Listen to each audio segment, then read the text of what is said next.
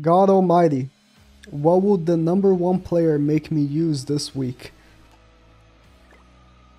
Oh wow, I definitely didn't check this before recording to put the video, to put the team there to be ready for the video or anything.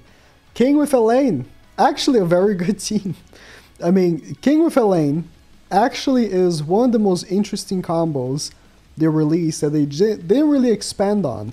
They released like 500 holy relics for fairies, right? Which Elaine also got one. And then I really thought that with the Ragnarok update coming, they were going to release another fairy. I'm going to actually put the same links as he had. I thought they were going to release another fairy to combo with this, right? Have like Elaine, King, and like another fairy that could also get, you know, use out of Elaine's passive. But no, they released a BDSM goth girl for Deer and no one else. So I don't know. I think that's it. Like, that's the team. Which is a really good team. You know, you have Merlin, #1 most annoying character in the game. So you can't go wrong with her. So you got basically really good DPS mixed in with very annoying attack ceiling, ult removal. You got buff ceiling, so they can't cleanse from Merlin, because there are still a lot of people using, you know, Margaret in PvP, so you got the buff ceiling on that. And would you look at that? Another Emilia King. Or Emilia. Okay, let's do this. I meant Elaine. Elaine King. Look at that. He will still be able to attack me with Merlin, but that's fine. That is fine. So the shock, for what I can understand, unless I'm really stupid, for what I can understand, so long as the enemy has shock, Merlin also gets a 30% damage increase. It doesn't necessarily have to be a fairy. As part of Elaine's holy relic, right? Let me actually make sure of that. I'm pretty sure it's how it works. It doesn't have to be a fairy. Increases, yeah, because she increases enemies' damage taken by 30% when they have a shock debuff. That's not like, it doesn't have to be her passive's shock or her passive's own effect. It's just shock in general.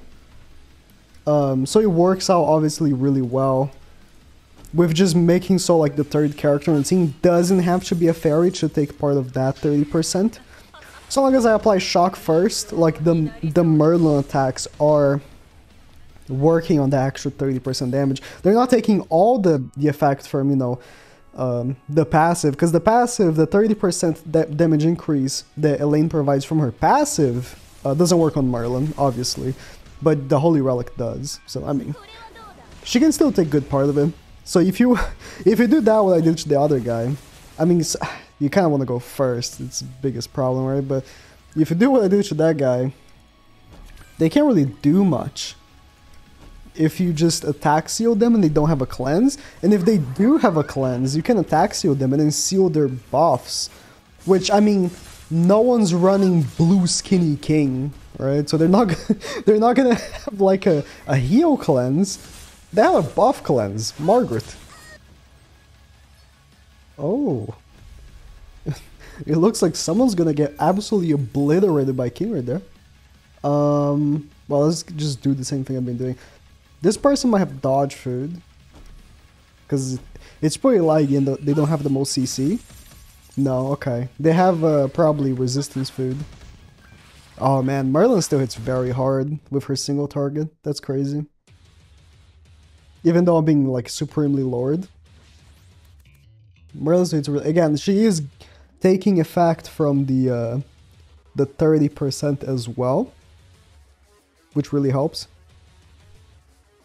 Yeah, I can just kill King, right? I don't think I have to be there on the bush. I should just kill King, right? Or I could attack with him again. I could also do that.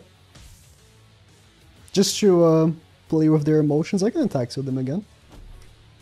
This is why Merlin is so great, because you can actually mentally torment them. Oh, they might actually kill King. Oh, you will kill King. No. You can just completely mentally torment your enemy. And that's the beauty of Merlin. Not only she hits hard, she's also a piece of shit. Oh, I this person. I just quit the match. I gave him the win. I mean, I can keep torturing them. It's fine. I don't have a problem with that. Let's target King again. I definitely don't have a problem with torture. I'm surprised that attack is not doing so much damage. Because, you know, I can tell that this person is using resistance food. So they must have a lot of resistance. I'm surprised the Power Strike is not hitting so hard.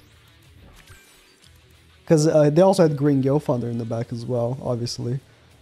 So again, weird champ. This combo of cards will sure hit very hard though. A level 2 from Galfer? No way. Wow, he really popped off some cards there, huh? I mean, King just pops off so hard. I mean, the good thing about Elaine is that she actually has good CC compared to like maybe if you're using like King, Kyo, and Green Galfer. Like Green Galfer is just horrendous CC, unfortunately. It is what it is. The unit is just old, and I mean, it doesn't help that Green Galfer got like a terrible Holy Relic, right? It really doesn't help him in his case. Giving that guy the win, because with his setup, he's probably not winning very much. Oh, I'm not giving you the win. It's 2022, you're still using Ban? We're about to have another anniversary.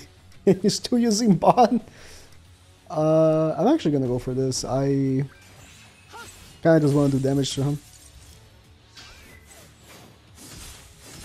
Although, it is not the way to go here. You probably wanna honestly seal Ban from using a buff card on the first turn. It might actually just be the best. Because then he can't heal. Like, the healing every turn from Ban is the worst.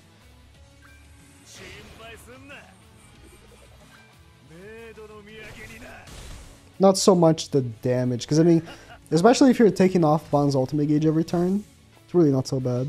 I mean, it's a bot, so... No, I really wish I could... I can definitely push your ultimate, and then like, I don't know, seal the buff card here. Because he didn't pop in Arthur's stance.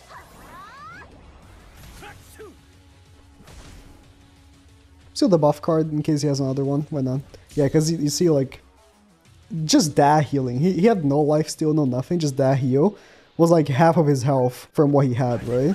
He had like, I don't know, 15% of his health, then he healed for like 40%. It's, the blue card heal is pretty annoying. That's why, you know, Elaine, although I think that the buff seal would be way more relevant like a long time ago, when it does come in handy, it's pretty handy. It's, I mean, Ban is dead. I don't even have to make sure that he dies, but...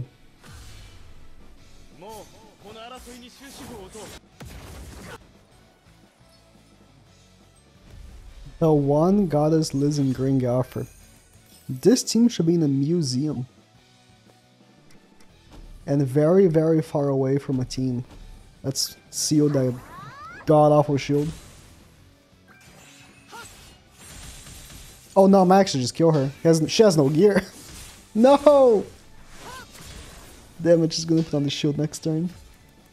It's okay. I don't feel the need to keep on going, because I've used this team before, and I've used King plus Elaine like multiple times before at this point. I don't feel compelled to make a 20-minute video on it again. But I just find it funny that, you know, Elaine is a meta unit. Elaine.